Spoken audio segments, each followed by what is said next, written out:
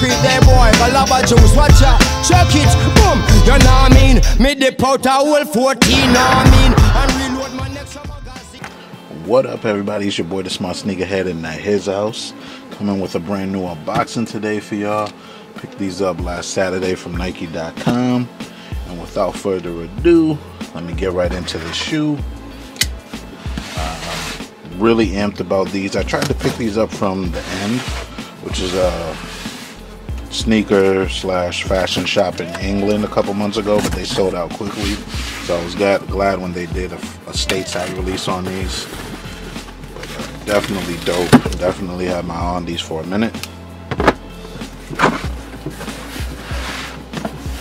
Let's see. They're gonna give me, wow, another 2-day shipping. Receipt.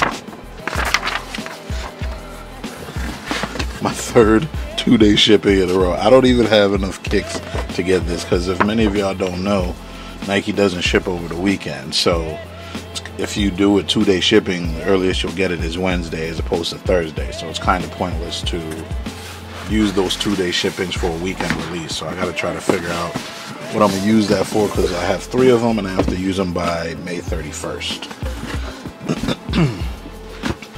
This premium box here, and no, they're not Supremes, so everybody can relax, because again, I got these from Nike.com. These are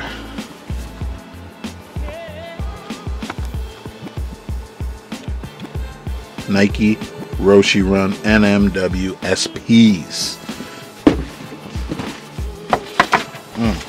Look at that paper. I don't know if y'all can see that or not. It's got Nike logos all over it. Yeah, it's kind of hard for y'all to see.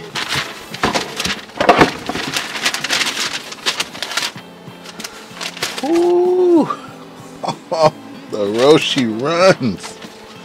Oh my goodness, the Great Britain joints. Wow.